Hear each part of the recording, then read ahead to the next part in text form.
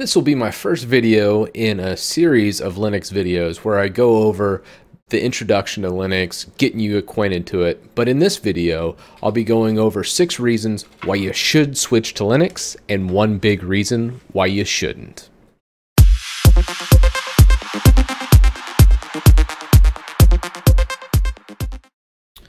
Okay, let's go over why you should be switching to Linux. I love Linux. I would personally use it in my environment if I could.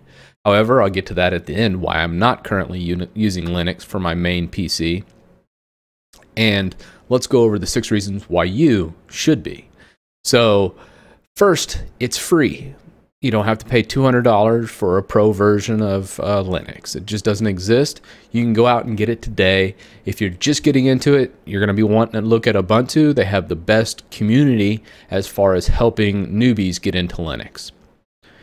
For reason number 2, you should be switching to Linux.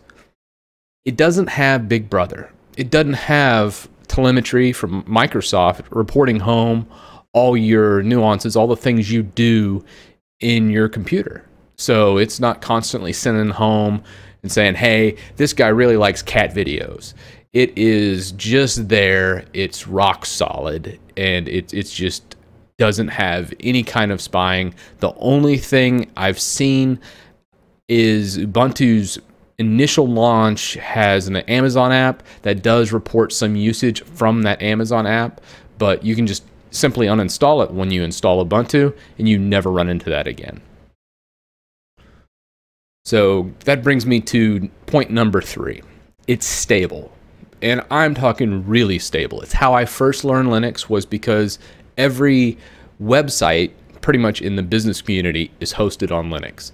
It is known because I've had servers go for years. There's many posts on the internet. Heck, there's one system admin that had it going for over a decade without a reboot. Now, obviously, he probably should have been doing some more security updates and things of that nature, but that just shows you how stable Linux is. So when you run it, you're not constantly having to deal with stability issues. It either runs or it doesn't, and that's the beauty of Linux. That brings me to point 4, which is it just works on pretty much any piece of hardware. And you'd be surprised what runs Linux. I've had NAS enclosures that actually have like a little version of Linux loaded on it. I think Arch Linux, a lot of ARM processors such as Raspberry Pi, all are Linux based. Most of those are all Debian Linux flavors, but I won't get too far in the weeds on that. But you should know that Linux works on any piece of hardware pretty much out of a huge broad spectrum. Even things that you don't even think about, mainly like TVs and other things like that, are all Linux based at its core, or it's using the Linux kernel. Number 5, updates.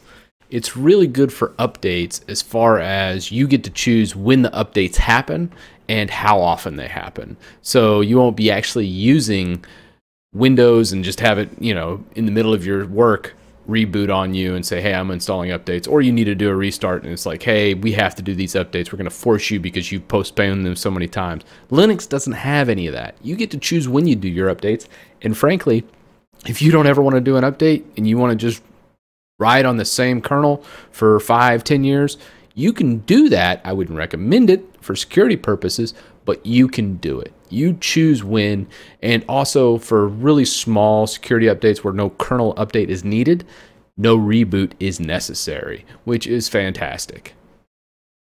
Now, for the final point of why you should switch to Linux is a big one, and it's one that Microsoft's gotten better over the years, but it's still far cry where people are getting computer infections. Well, Linux really doesn't have any viruses or malware. It is a very specific audience or users in Linux, and almost no one writes viruses for it. So much like OS X barely ever gets a virus, well, Linux, literally, I've never even heard of a Linux machine having a virus. So that's how secure they are, and secure, reliable, and you just don't get viruses. So like when my mother-in-law had her computer crash, I said, you know what, let's not even bother reloading Windows. I just put Linux on there because all she used it for was to pay bills, web browsing, and just the basic stuff. She didn't use Microsoft Office. And I was like, hey, if you need to edit any documents, just use this LibreOffice. And she's used that, and it works for her. And she doesn't have to worry about her computer slowing down over time like with Windows. You just don't run into any of those issues. So for her, Linux just was like the perfect choice. And for if you're like that watching this video, you should be switching to Linux. There's no reason not to. That said, for the power users out there, for some of the really specific gamers and other things, let's get to why you won't switch to Linux, or the one reason that holds back pretty much anybody from switching to Linux that doesn't fall into that category. So software compatibility is the biggest thing that holds Linux back. And one specific software in the business realm that hurts it the most, and that is Microsoft Office. Yes, I just mentioned LibreOffice. It does pretty much everything Word and Excel does. It just doesn't do it quite as well. Office has had decades of development. Everyone's familiar with it. Nobody wants to learn this new software, and it's simply a better product. Hats off to Microsoft in that department. They have done a phenomenal job with Microsoft Office. In particular, the Outlook mail client. It is awesome. And I don't really have to sing praises to Microsoft about their Office suite, because pretty much if you're watching this video and you work in an office, chances are you're using Microsoft Office. Some offices have tried the Google Apps or G Apps switch, where they're using Gmail and the online suites to edit their documents. And almost everyone comes back to me and goes, that sucks. It's horrible. Don't ever do it, Titus. And I'm like, I get it. So Microsoft Office is kind of a staying point. So that's why pretty much most businesses will stay in the Windows realm for now. Now, there are certain caveats there, or cheats. I've done some Office installs on Linux, but it's very hacky. It doesn't work quite right. And typically it's an older version of Office. You're not on the latest, greatest. And since they're updating Office so often, I just don't see it coming to Linux in the near future. And the one sticking point for Linux is their mail clients. They have Thunderbird. They have a couple other ones, but there's no really great mail client. Now, don't hate on me too much for saying Thunderbird sucks, but it does. I'm sorry. I just got to come out and say it. From being an Outlook user for as long as I have, I'm not a big fan of Linux or Evolution, or the Linux Outlook alternatives. You have Evolution, which is also not all that great, and then you have Thunderbird. So the mail client selection is not great, but if you're like an OS X user, you're dealing with that crap anyways with the mail client, which I hate OS X mail client as well, but at least they have Outlook alternatives. Now, that said, Microsoft is pivoting a lot into the Linux space, and if they ever do make Microsoft Office, which I think they will sometime in the near future for Linux, I will switch in a heartbeat. But that was my main reservation. I did mention a little bit games.